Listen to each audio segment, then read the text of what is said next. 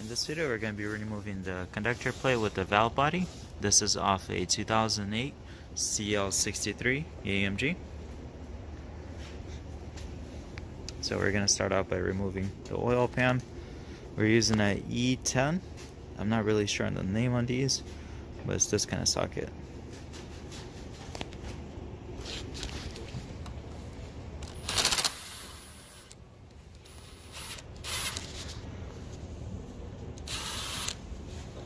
We had the oil drain before, but it's still gonna have a little bit of oil inside.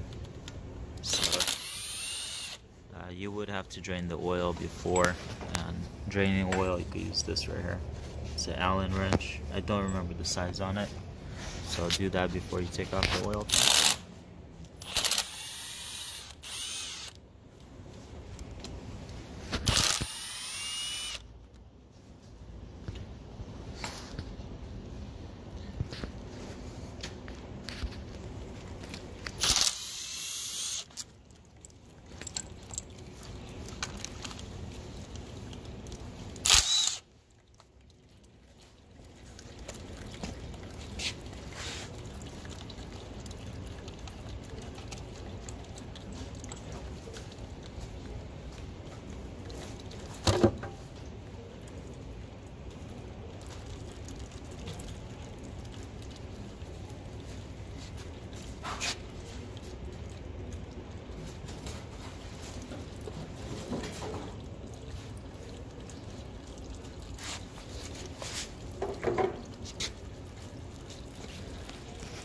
And make sure you unplug the conductor plate plug.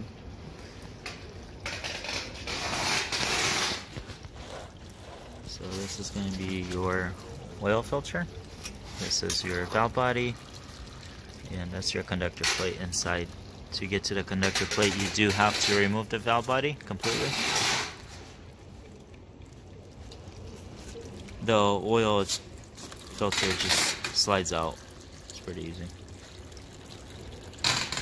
And just make sure you have a good oil pan ready, because it's pretty messy. Alright, now we're going to be using a T30 Twerks.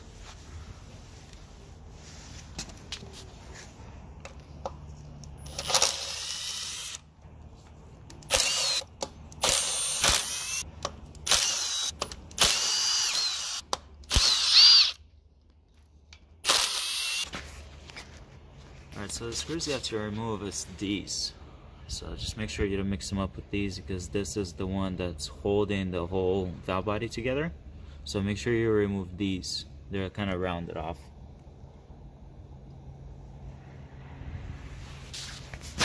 So that's the last screw for us. Okay.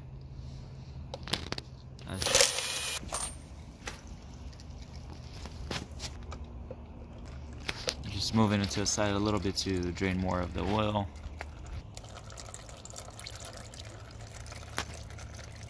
Alright, so the most important part is make sure you use something to press down on this plug. It has to come out with the whole assembly down. There's going to be O-rings around this, so it kind of sits in there pretty good. There's orange O-rings right there. If you just pull on it, you will break the conductor plate plug, and it's going to be basically trash.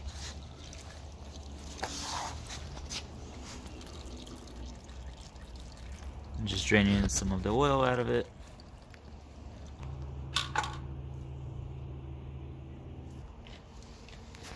Alright, so this is your valve body, the metal part, and the upper plastic piece. This is going to be your conductor plate. The conductor plate is registered to your vehicle with a specific VIN number, well programmed. So you can't just switch over a transmission.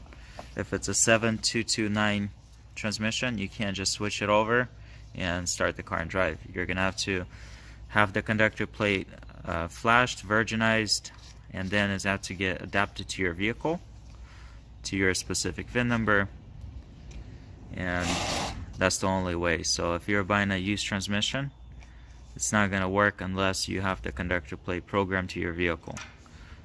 But if you're getting a used transmission, you could always swap your old conductor plate into the new transmission, and it's already programmed to your vehicle, unless the conductor plate is faulty.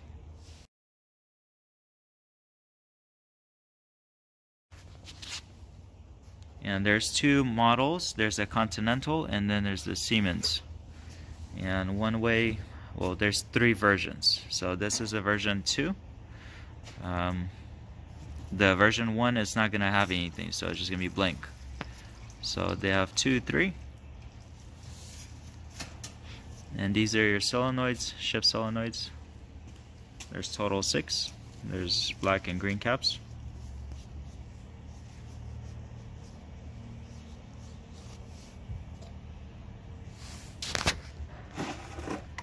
Alright, so now we're going to be removing the conductor plate off the valve body.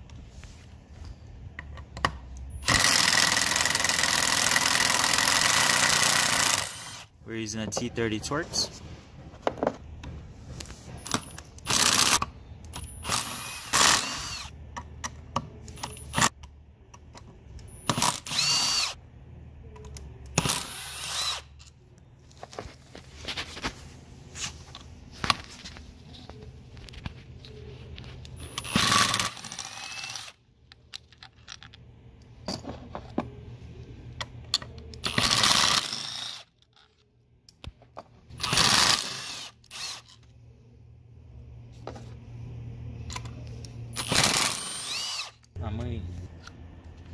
There, so once you unscrew it, unscrew the solenoids, it just pops out. We're going to put the solenoids back in place, that way they don't get mixed up. Alright, so this is your conductor plate.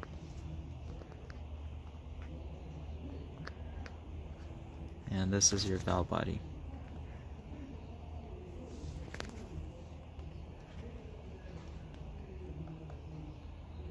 And one way to identify which transmission you have, which model. Obviously you could do it by VIN number, but just to look up under the car, it's going to be on the driver's side. And it's going to be this kind of placard right here. And the model number is the one on the bottom, or the middle, the 7229.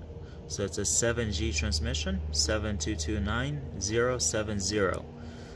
That's going to identify which model transmission you have, if it's the AMG model or not. This is the AMG model. The regular ones are going to be a little bit different serial numbers. So again, driver's side.